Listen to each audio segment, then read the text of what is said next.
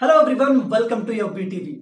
Corona virus సంక్షోభ నేపథ్యంలో ఆసుపత్రులపైన పెరుగుతున్న ఒత్తిడిని తగ్గించేందుకు ప్రభుత్వాలు వేలాది వెంటిలేటర్లను కొనుగోలు చేస్తున్నాయి. కోవిడ్-19 వ్యాధి తీవ్రత ఎక్కువగా ఉన్న రోగులకు ప్రాణాలు పోసే ప్రక్రియలో వెంటిలేటర్లు కీలక పాత్ర పోషిస్తాయి. అయితే అసలు వెంటిలేటర్లు అంటే ఏమిటి, అవి ఏ విధంగా పనిచేస్తాయనే విషయాన్ని మనం ఈ వీడియోలో తెలుసుకుందాం. వెంటిలేటర్లు ఊపిరితిత్తులు పనిచేయనంతగా వ్యాధి ముదిరినప్పుడు శరీరానికి అవసరమైన శ్వాస అందించే పనిని చేస్తాయి. వ్యాధితో పోరాడి నయమయ్యేందుకు అవసరమైన సమయాన్ని రోగి శరీరానికి ఈ వెంటిలేటర్లు ఇస్తాయి. ఇందుకు పలు రకాల వైద్యపరమైన వెంటిలేషన్ ఉపయోగిస్తారు. ప్రపంచ ఆరోగ్య సంస్థ లెక్కల ప్రకారం కోవిడ్-19 వ్యాధి బారిన పడ్డ ప్రజల్లో 80% మంది ఆసుపత్రిలో చికిత్స అవసరం లేకుండానే కోలుకుంటున్నారు. అయితే ప్రతి 6 రోగుల్లో ఒకరు మాత్రం తీవ్ర అనారోగ్యానికి గురై శ్వాస తీసుకోవడానికి ఇబ్బంది పడుతున్నారు. ఇలాంటి తీవ్రమైన కేసుల్లో కరోనా వైరస్ ఊపిరితిత్తుల్ని పాడు చేస్తుంది.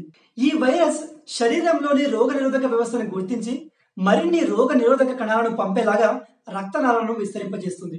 దీనివల్ల ఊపిరితిత్తుల్లోకి రక్తం చేరి ఊపిరాడడం కష్టమవుతుంది. శరీరంలోని ఆక్సిజన్ స్థాయి పడిపోతుంది. ఈ పరిస్థితి నుంచి శరీరాన్ని కాపాడేందుకు ఒక వెంటిలేటర్ మెషిన్ ఊపిరితిత్తుల్లోకి ఎక్కువ ఆక్సిజన్ పంపిస్తుంది.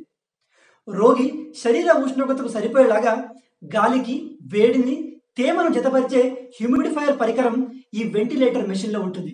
పేషెంట్ల శ్వాసను పూర్తిగా ఈ వెంటిలేటర్ మెషిన్ నియంత్రిస్తుంది కాబట్టి వారి శ్వాసకోశ కండరాలు విశ్రాంతి తీసుకునేలాగా వైద్యం అందుతుంది.